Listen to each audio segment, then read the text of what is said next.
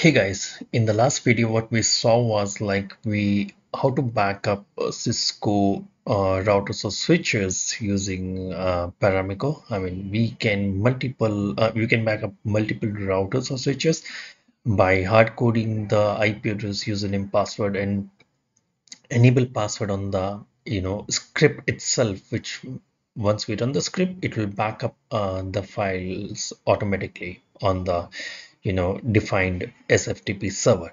But in today's video what we are going to do is we are going to basically use a CSV file in order to define like what are the routers or switches that we have in our network along with the credential, and pass this in, and the script will basically use the CSV file as a source of truth to get the IP address, username, and the password, and the enable password as well, and back up the router's configuration on a SFTP server. So using a CSV file is much more easier than hard coding the configuration on the script. The reason why I'm saying this is because every time you need to modify the script, whenever you have to add or remove any router on your network, right? So if in case if you mess up with the script will stop working. So it's recommended that you add the IP address and the credentials on a CSV file or on a database, and then do not touch the script when you are doing the backups, right? Now most of the things remain same. So in this particular model what we have done additionally is we have basically imported the CSV module so that this Python script can read a CSV file where you define the IP address and the credential for the router. Now most of the things will remain same here. Now what we are doing here is let's say this, okay? So what we are doing here is we are basically are opening up the router underscore info.csv. That's the file name of your CSV file name that we have defined. You can change the file name as per your requirement. And then what we are doing here is we are basically reading the CSV file row by row. So which means the first row is gonna be your for the first column is gonna be your host name, second column is gonna be your username, third is your password, and fourth is your enable password. These are the columns.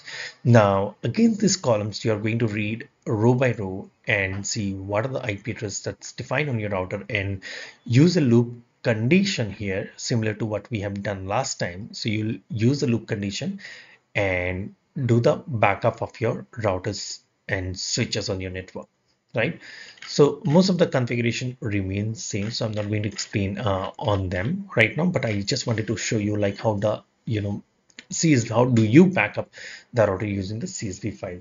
Now look at this router underscore info.csv. So I don't have a Office 365 installed on my system at this time, so I don't have a Excel where I can show you the CSV file using an Excel, but instead I'll open up the CSV file in a notepad and then you can read the CSV file. So this is where I've saved router underscore info.csv. It's on the same folder where I've saved the script. So router underscore info.csv file is the file name, so which is defined over here, right? Now what I'm going to do is I'm going to put this column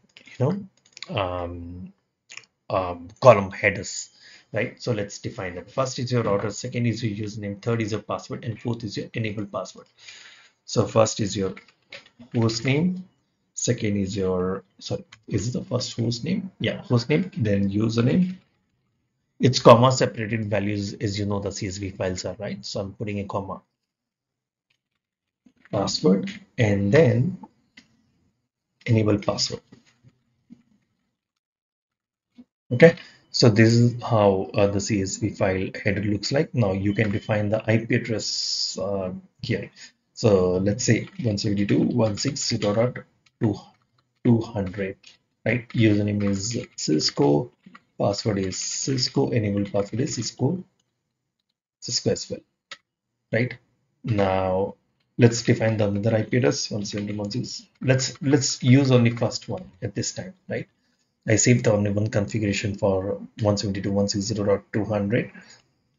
And now let's run this configuration.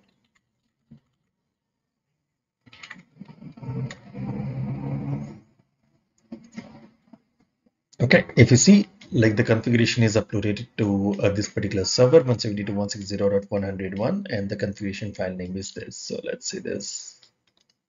So if you notice here, so this is a file copied just now.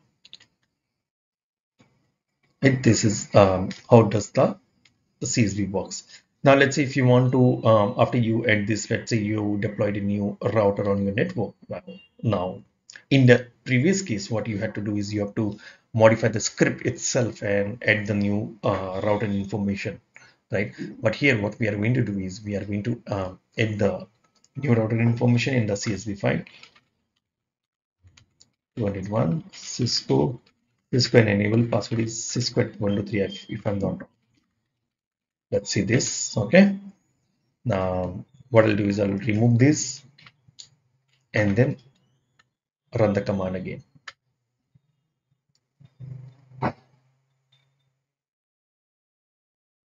Okay, so if you notice, the it was able to read the CSV file line by line, and then it was able to copy the running configuration on the SFTP server. So let's see that. So if you see 200 and 201 is already copied. Right, so this is very helpful when you have large number of devices on your network. But my recommendation is still, to put this credentials information on a secure database rather than on is plain CSV file or on plain on the script itself, right? So you should basically read a database and then read the IP address line by line along with the credential and then do the back, right? But however, in this video, we have covered it as using the CSV file itself. So in the next video, what we are going to do is how do we, run this configuration on a specific schedule? So which means, right, let's say if I want to run the backups every day midnight at a certain time on daily basis, right? How do I do that? So let's cover it in the next video. I hope this video is informative for you. Thank you for watching.